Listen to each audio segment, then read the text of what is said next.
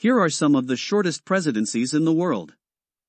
Pedro Lascuráin served as President of Mexico for less than 1 hour on February 19, 1913, making his term the shortest in history.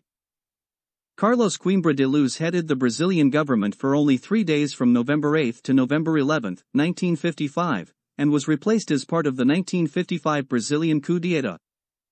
William Henry Harrison died just 31 days after his inauguration as president in 1841, making his presidency the shortest in U.S. history.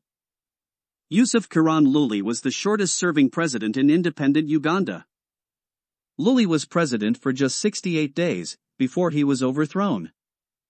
After he led a successful coup, Henri Namphy served as president of Haiti from June 20, 1988 until his deposition on September 17, 1988. He was president for 89 days. On July 2, 1881, James Ed Garfield was murdered only after 199 days in office. Louis Eugene Roy from Haiti. Roy served from May 15 to November 18, 1930, during which time his major duty was to oversee elections to the new National Assembly.